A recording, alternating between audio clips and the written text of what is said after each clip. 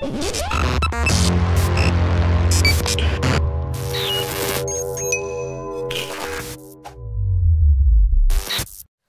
and welcome back to the channel, Dan Who Reviews. My name is Dan W. Make sure you're following me on Instagram. Today our Marvel Legends reviews continue with this Lizard Build-A-Figure wave, and in front of me we have another one of the most anticipated figures in the wave. Not necessarily for me, let's just say I was curious, but it is nevertheless Gwenpool. Now, this is quite a relatively new character in the Marvel world, and we'll get into that as we go along. But it's got quite a unique packaging compared to the rest of the wave. She's got her own logo from the comics. There's the G-spot if people have been struggling to find it. And she's got some accessories. Mainly interchangeable hands. I like the way they've packaged her to try and make her look like she's doing a heart. Mine is not necessarily.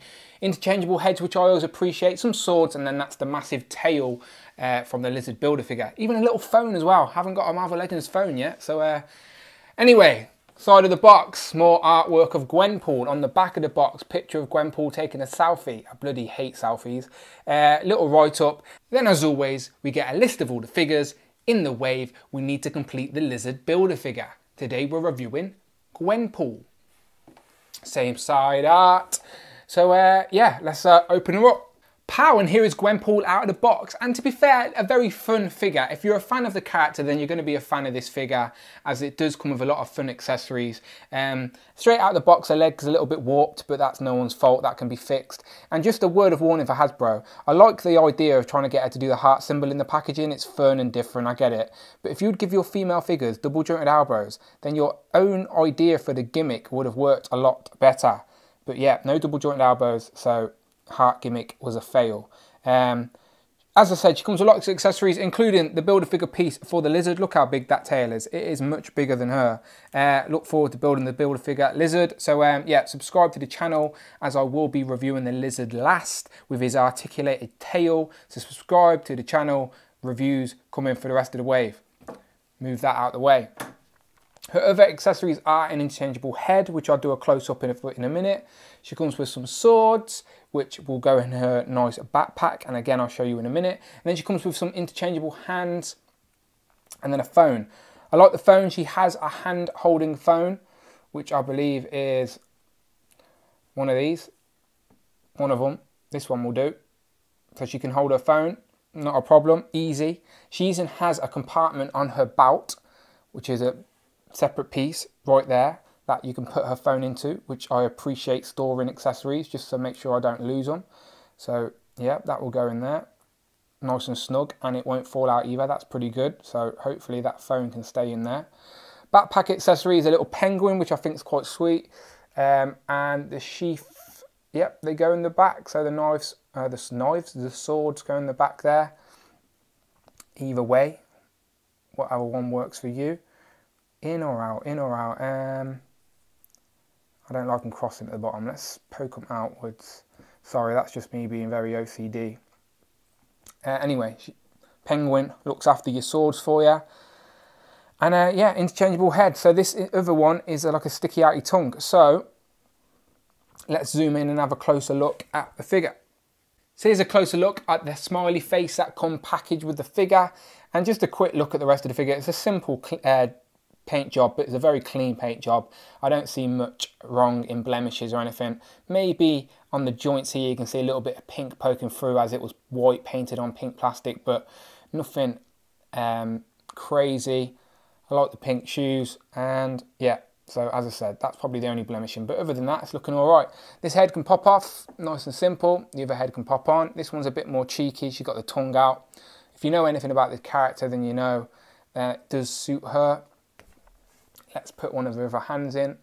So let's put, okay, so she's got two trigger finger hands as well, but she comes with no guns. So yeah, I'm not going to show you all the hands, but let's show you the peace sign. So there she is doing the peace sign. It's always fun when Hasbro tries something different, and I do appreciate it, Hasbro. But as I said, this is a very unique character, and you may not know much about her, so now might be the perfect opportunity to say, Gwenpool, who is she? So this is the part of the video where we ask the question, who is she? And I try and give you a little bit of information about the character that this figure is inspired by.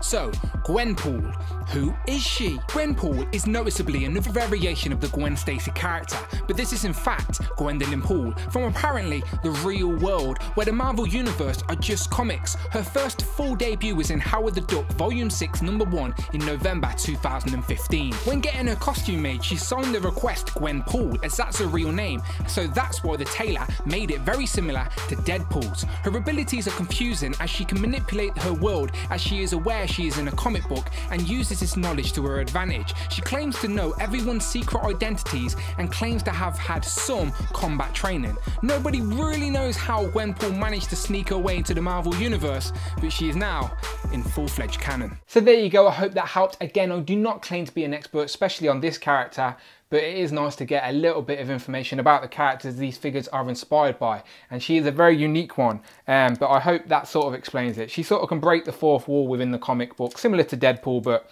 she uses it to her advantage. Talking about Deadpool, here he is on his Vespa. Now, I'm only going to really compare her to a couple of figures, Deadpool being one of them. Let's get your kickstand on there. I don't have the new Deadpool wave, unfortunately, not yet anyway.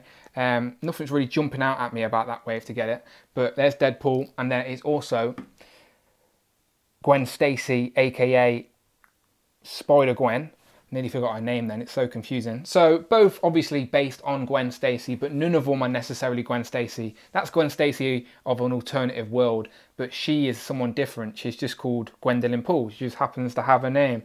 Just another white and pink female character, but they're fun, I suppose, ain't they? Let's get Deadpool off his Vespa and stand him up properly so you can see the hybrid of the two. I've had him on that Vespa for a while, so we may be a bit stuck.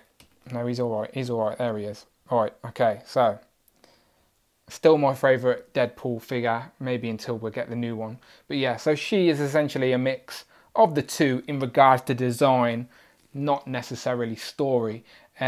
She stands about exactly the same height, to be fair, as Gwen Stacy, Gwenpool. And I do have the unmasked head, so let's try that, shall we? I've heard it doesn't work, but let's find out for ourselves.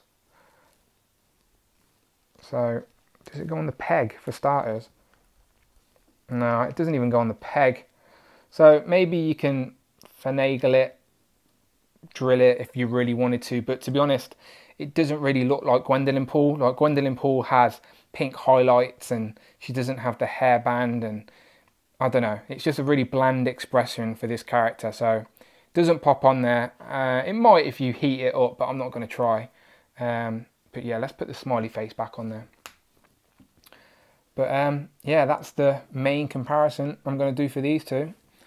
Here's Gwenpool compared to the only other two figures I reviewed in this wave so far, so make sure you check out the videos tab, as I have got full reviews up of Mysterio and Spider-Man Noir.